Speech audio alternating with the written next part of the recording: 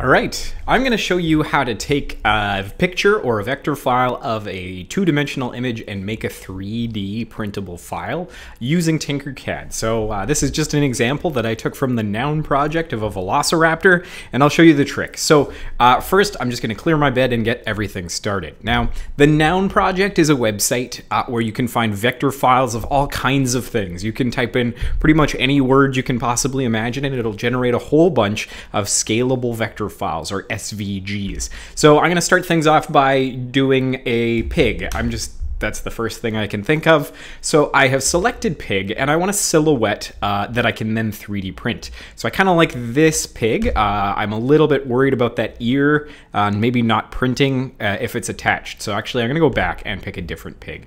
I'm going to choose this one. Everything looks like it's attached, and I should be able to 3D print it. I'm just going to log in. All right, done. Good, log in. So if you don't have an account for the Noun project, creating an account is totally free, and you do not need to pay $2.99 for a royalty-free license because you are not using this professionally, you're using this for your personal use. So I'm going to get a basic download of this and continue. And I want an SVG. SVG stands for Scalable Vector File, and so there I've now downloaded this file, and you can save that to your desktop, put it somewhere where you're going to find it later.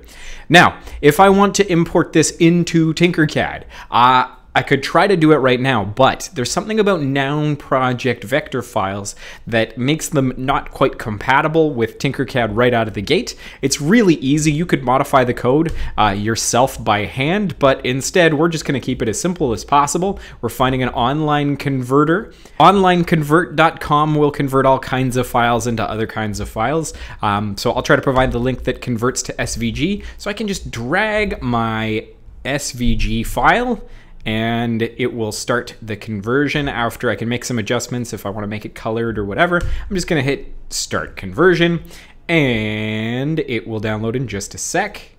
And so I can download my Noun pig, and there it is. So this is my new file, and I go into TinkerCAD, and I'm going to import, and I can choose a file. So I'm going to choose the pig that I just got, the SVG. Look at that, looks great. And I can center it on my artboard and import it.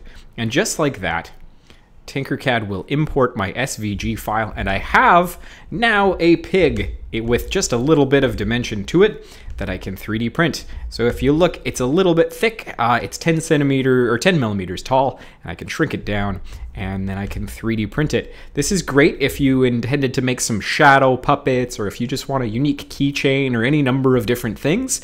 And so it's a great way to take one of my favorite things, which is the Noun project, and turn them into 3D prints using one of my other favorite things, which is TinkerCAD. I hope that helps.